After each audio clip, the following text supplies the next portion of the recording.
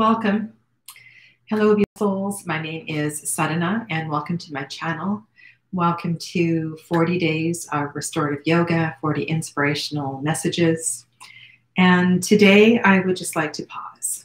I would like to pause and offer this practice, offer prayers of heartfelt. Well, really, my words fail me, but I want you to know that on this day and every day I stand in solidarity with my brothers and sisters all over the world. And today especially, I want to acknowledge that Black lives matter. Black lives matter. Black lives matter. And until this world and until humanity understands, truly understands that no lives matter until every single life matters, we have a long, long ways to go. And one of the ways that I have been able to work through some of the most challenging experiences for me throughout my whole life, this life, is through various yogic practices, breath especially. But this restorative practice is a really beautiful way to work with breath because it's slow and it's quiet and it requires stillness, which is something that we need to take in order to bring our sympathetic nervous system into balance. So when we are in fight or flight, it's very hard to think clearly. Everything becomes very reactionary and we get triggered so easily. So even if it is just for a moment, one breath can make all the difference between making a heartfelt decision or one that's not. And I have much more to say on this, but I want to continue with this practice and go right through the 40 days. And I have plans for other things as well too, because I feel this is so needed for everyone right now, especially right now. And I was hoping today that we could get some wisdom from the Bhagavad Gita. For those of you that aren't familiar with this piece of literature, it is an ancient Indian text. It is part of a larger piece called the Mahabharata, and it is it's a beautiful story, and it is written poetically and metaphorically. And if you've never read a translation of this book, it's definitely something to put on your to-do list. Universal teachings based in Indian culture. And my cards are kind of all over the place. I haven't had this deck out for a while. I used it as a study deck for quite a while. It's not one that I ever pull out with clients. It's kind of my own private deck, and as you know, I'm very interested in Indian culture and the teachings of the sages. Okay, so this is the story of Krishna and Arjuna, among other things. So let's see if we can get some wisdom from the Bhagavad Gita. I invite you to close your eyes, perhaps even lie down on your mat and just really connect to your breath. Today we're going to be talking about sitting, and we're going to do a posture and really work on the seat today. But for now, just lie down or be in your seat, breathe, close your eyes, and make space.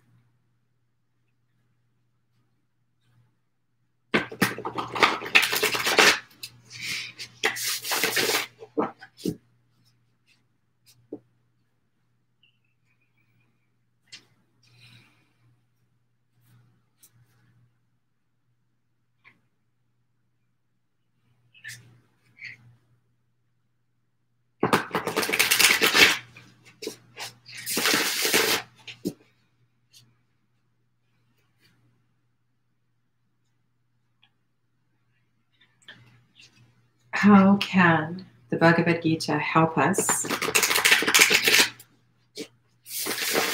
to gain clarity?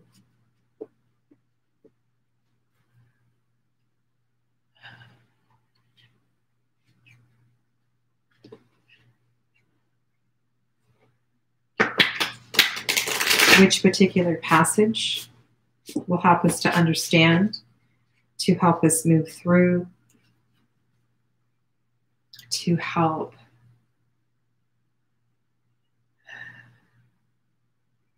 be in the energy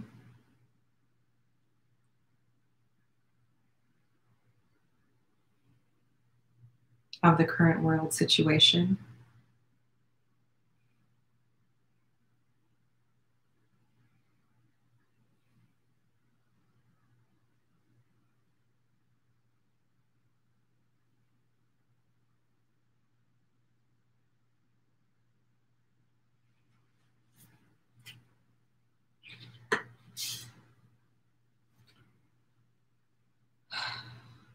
Why does this happen?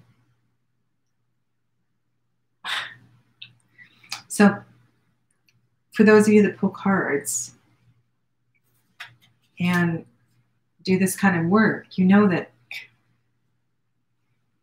you can be holding a deck, looking at cards, thinking, should I take this one to this class, or should I take this one to do readings today? Would this be a good deck for these students, or whatever?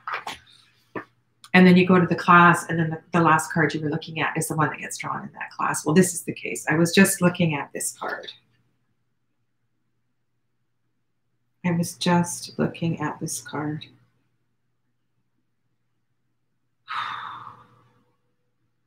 So the key word is best of yogis, and I will post this today, and I'll write some reflections on this passage today, but I'll just share with you this passage from the back of the card. So this is pretty profound, actually. I won't read the Sanskrit. It's from chapter 6, verse 47.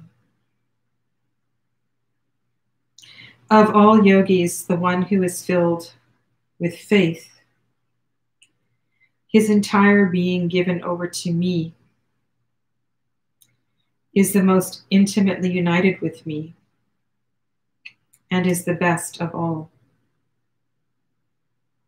The one who is filled with faith, his entire being given over to me, is the most intimately united with me.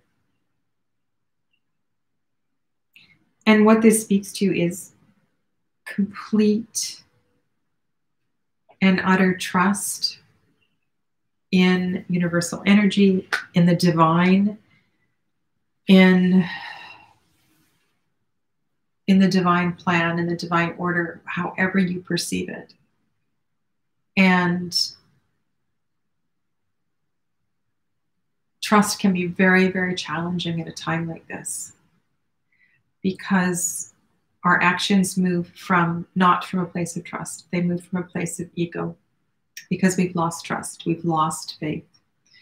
And so this card is a reminder, even for a moment, to be quiet and to ask for trust if it's lost, and to start to find your way back into trust. So I'll say more about this. I'll write about it later today and post it on the community tab and share with you the picture from the deck. Okay, so the seat, the yogic seat. We're going to work on the fire log posture and the steps and stages into that. And you see me sitting like this all the time. This is the most comfortable way for me to sit. I can sit like this without a bolster for a short period of time, but with a bolster, I can sit like this for a long time because it gives space for my knees. There's less pressure on my heels and my legs, and it's just a position that I've really come to enjoy. And my knees are below my hips, which is what we want to move towards in sitting in yoga. And I'm sure many of you have come to sit in yoga or other places. And when we sit in a cross-legged position, it's really, really not comfortable for an extended period of time. And a lot of people sit in a cross-legged position, you know, like I'm sitting on let me get off the cushion, right? And knees are always higher than hips. And energetically, we have the energy moving in the wrong direction. It's not, I won't say the wrong direction, a non-healing direction. We want the energy moving from the hips and flowing out, because this is where we store so much emotion and trauma is in this part of the body. So we need to get the hips so we need to get the knees below the hips. So how in the world are we going to do that? Well, sitting on books, sitting on blocks is a start. Sitting on a bolster. So if you have an opportunity to, so even a bolster like this, much better to sit cross-legged like this with your knees level with the hips than to be sitting on the floor with your knees up, which is not comfortable at all. And eventually working the knees right down toward the floor. So the knees stay down below the hips, which is the shape we have.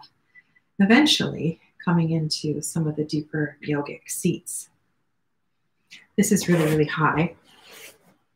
But for some people, sitting on a couple of blocks is exactly what is needed in order to begin to move toward this. Okay. So what we're going to do today is I'm going to set you up into a more open cross-legged position and working towards the fire log position, which is called Agni Stambhasana in Sanskrit. And then we'll go and do a little bit of hip rotation and then have a Shavasana, okay? So what I encourage you to do, now you can do this on both sides. So in an ideal world, in a more active class, you have the front of the shin parallel to the front of the mat. And then the second leg, so this is not in my range of motion either, is stacked on top. And you can see here, there's a big gap here, and there's a big gap here. So what I'm going to suggest to you is to open the cross-legged position. So my knees are slightly wider than my hips. My shins are close to the front of the mat, but my knees are still quite high.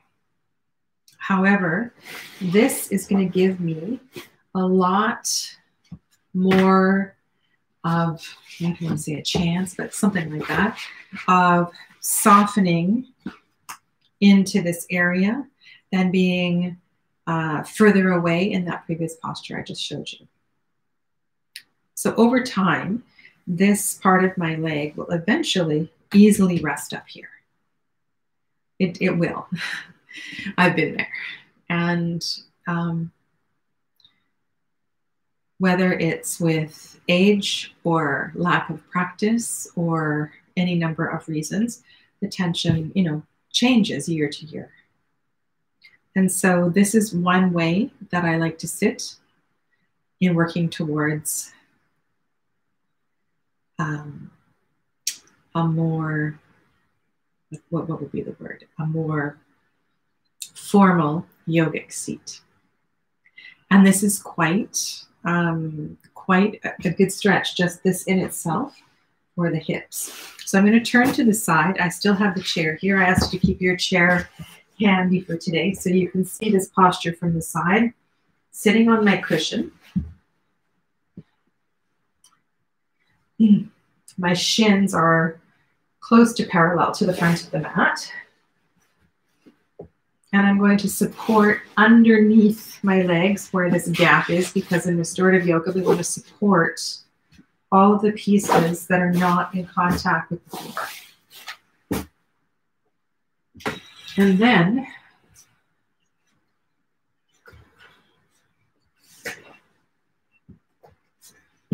bring in a chair so that you have a place to rest. And so you may have 1, 2, many blocks underneath your seat. And do whatever you need to do to begin to expand and soften your cross-legged position. Ironically, cross-legged position is called Sukhasana, easy pose in Sanskrit. And for most people, it's anything but easy.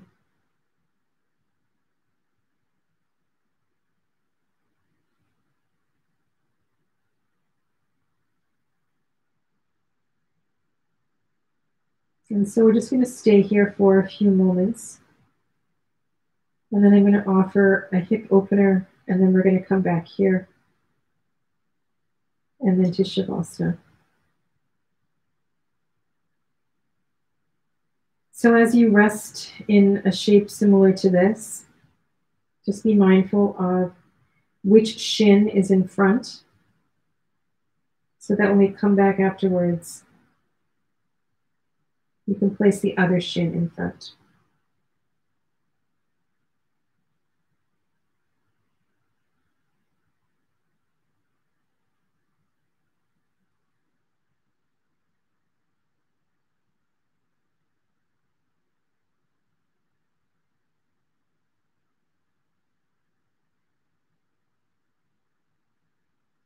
And if there's any shake, just breathe through the shake. And take 11 deep breaths. You've got this.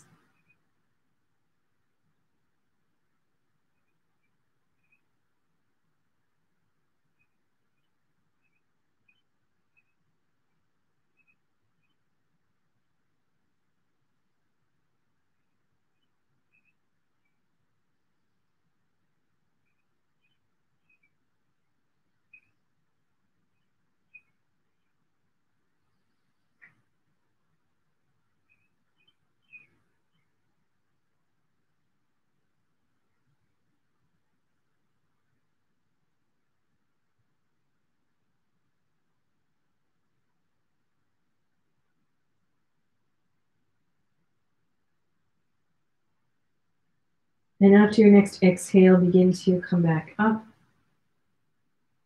And slide your chair out of the way. Extend your legs out front.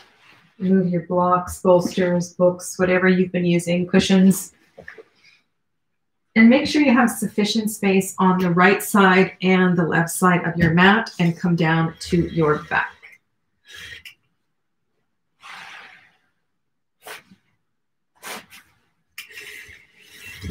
On Thursday mornings, I teach a gentle hatha practice on Zoom, for now on Zoom. And during this class, this is one of the practices that we do.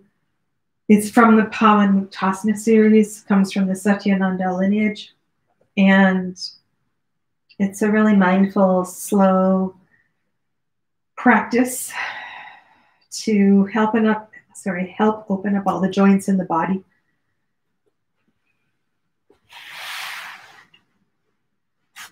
Go ahead and extend your legs. And let's just take a couple breaths here.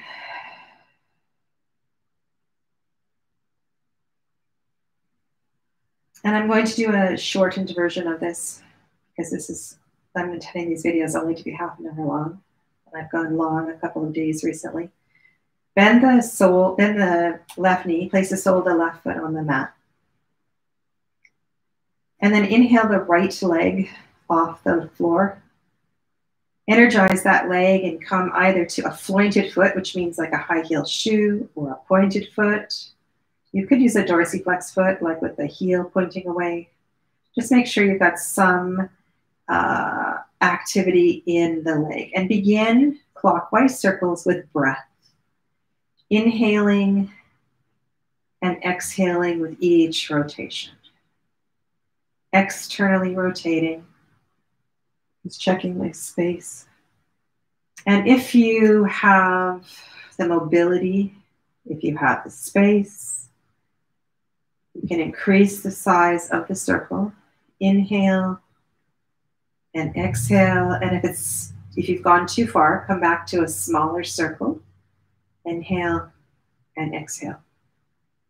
Take your mind's eye right into the ball and socket of the hip and breathe.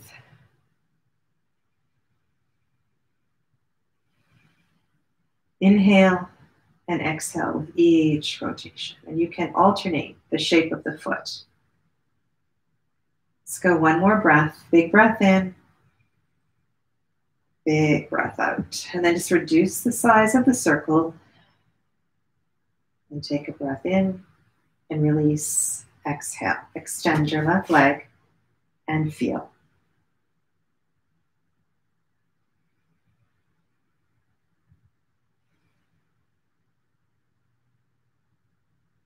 Bend your right knee. Place the sole of the right foot on the mat. Some of you may prefer to put your hands underneath your seat. Extend your left leg, raise it off the floor with an inhale breath, and externally rotate. That means go counterclockwise this time. Inhale and exhale. Start small and just check in with your breath. Inhale and exhale. Inhale and exhale. And if there's clunking or clicks and it feels like it's too much, just reduce the size of the circle. Amplify your breath.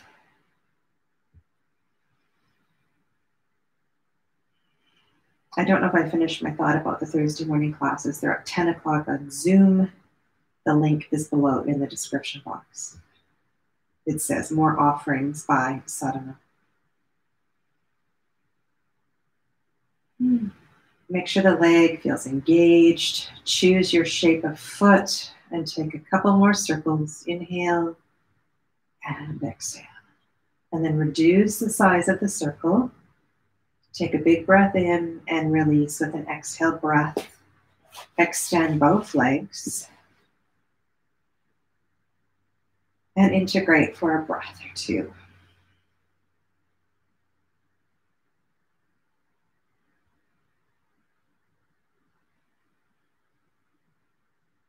And then we will do internal rotation. So you may choose to bend the left knee and bring the sole of the foot to the floor, or you could have the legs straight if that feels comfortable in your low back. Either way works. Fingers can be up or down or underneath your seat.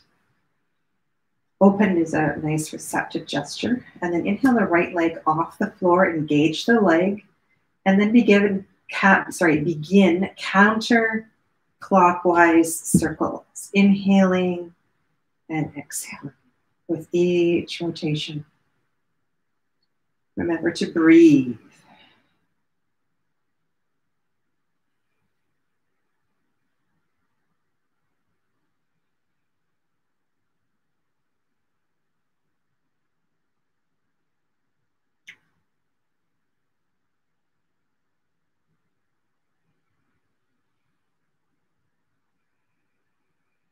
Reduce the size of the circle and release the leg.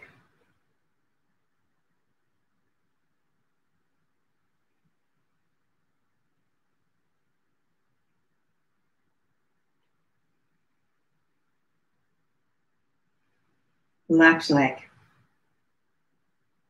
Inhale the left leg off the floor and begin clockwise circles. Inhale and exhale.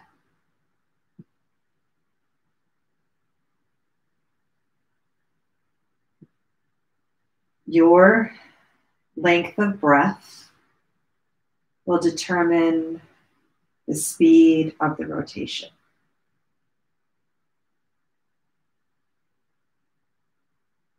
Close your eyes and take your internal focus inside the ball and socket of the hip.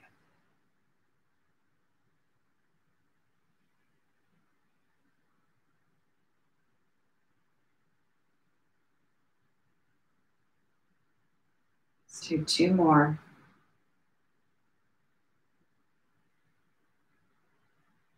And then reduce the size of the circle. Take a breath in and a breath out.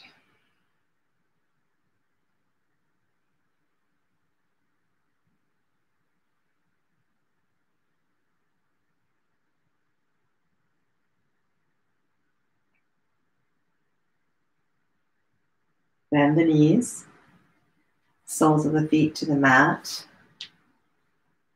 Turn to a side and come back up to your seat. I always have a hard time with my hair clip. Take out my hair and then I can never find the clip on the carpet. Here we go. So try to remember which of your shins was in front. For me, it was the left shin in front. So I'm going to place the right shin in front this time. And so perhaps you're in more of a cross-legged shape. Perhaps you're moving towards the fire log pose. Perhaps you're halfway in between. Bring your chair back.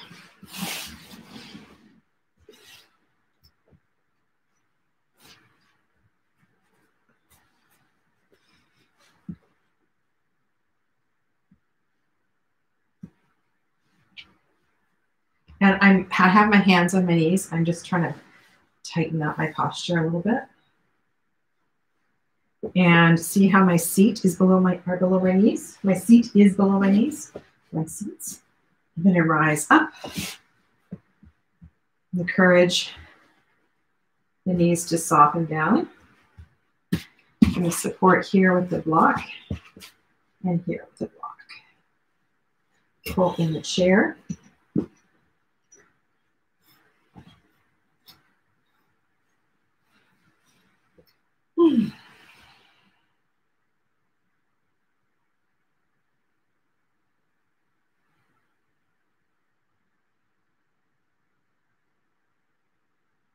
And then when you feel ready, you can come into a forward fold.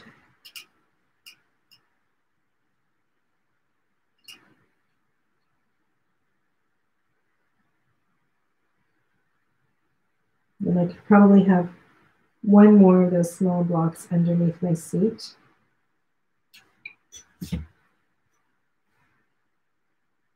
And at the same time,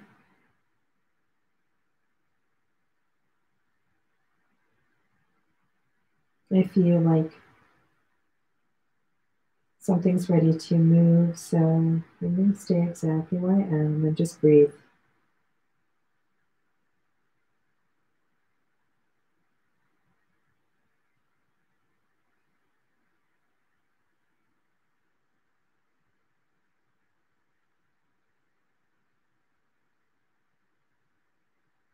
And if this is quite intense, amplify your breath. Allow a few exhales to go out through the mouth.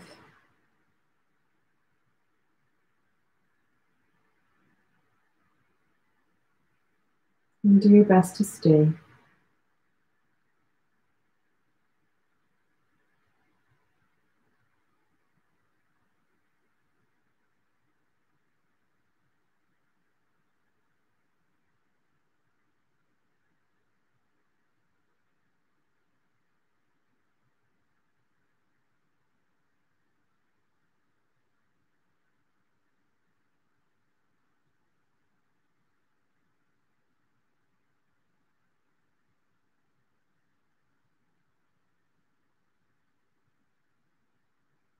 Slow down the breath. And take your mind's eye now back into the hips. Where the mind goes, the medicine, the prana will follow.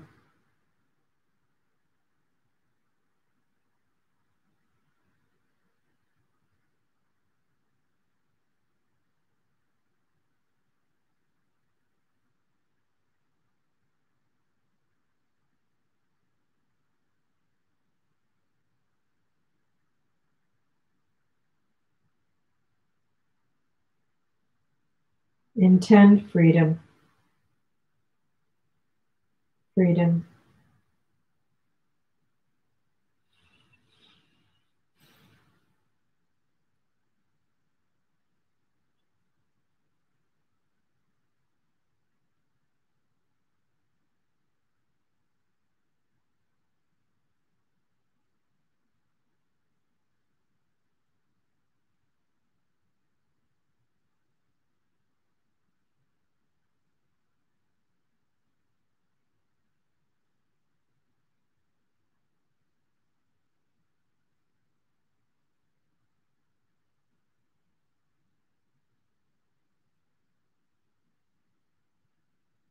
Why do we want freedom here? We want freedom here so we can begin to release some of the energetic trauma that gets stored physically in this part of the body, emotionally stored here as well too. Take a couple more really deep breaths and do your best to let go and soften.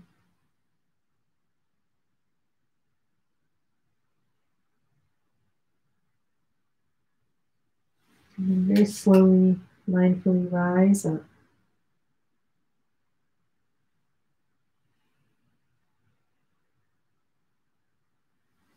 Guide your knees up.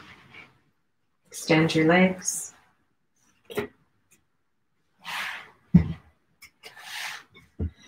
And come down onto your backs into Shavasana. Cover yourself up with a blanket. And give your body a little wiggle side to side.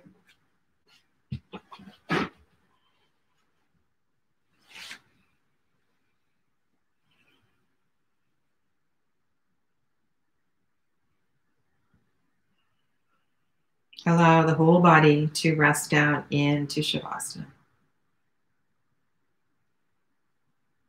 I invite you to stay in Shavasana for as long as you are able, completely resting on your back on the floor.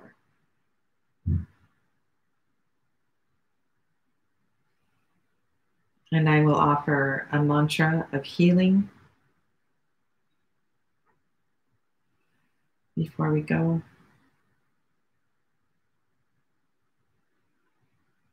Om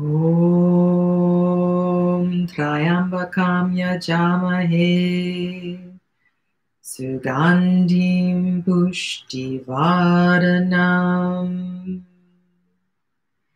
Urvarukamiva Bandhanan Vricho Mukshiyamamritat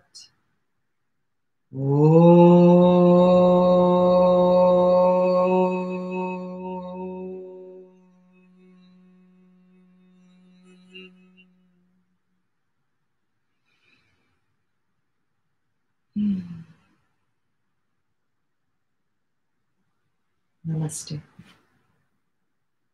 The light within me acknowledges and sees the light within you. Thank you. Thank you for being here today. See you tomorrow.